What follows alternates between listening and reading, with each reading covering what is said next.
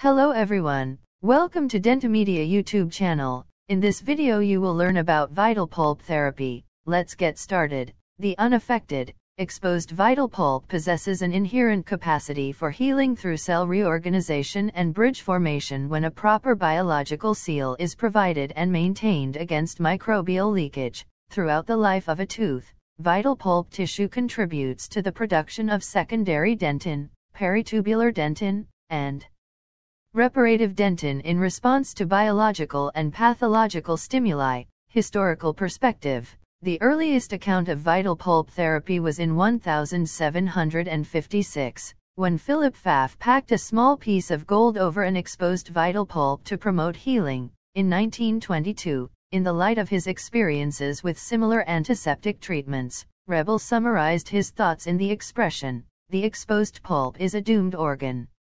However, major advances in the practice of vital pulp therapy have been made and the emphasis has shifted from the doomed organ concept of an exposed pulp to one of predictable repair and recovery. Materials used for vital pulp therapy. Cohen and Coombe have given the requirements of an ideal pulp capping agent. It should maintain pulp vitality. It should stimulate reparative dentin formation.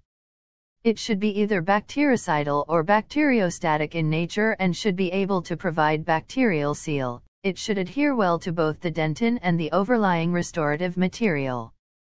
It should be able to resist the forces under the restoration during the lifetime of the restoration. It should be sterile.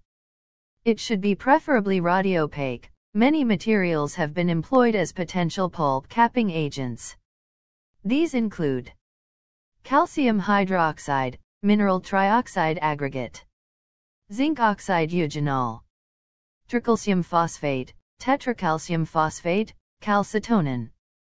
Direct bonding agents, growth factors, resin-modified glass ionomer cement, IRM, and dentin shavings. We will explain all the materials and steps to maintain pulp vitality in next video, so subscribe our channel to get latest video. Thank you for watching.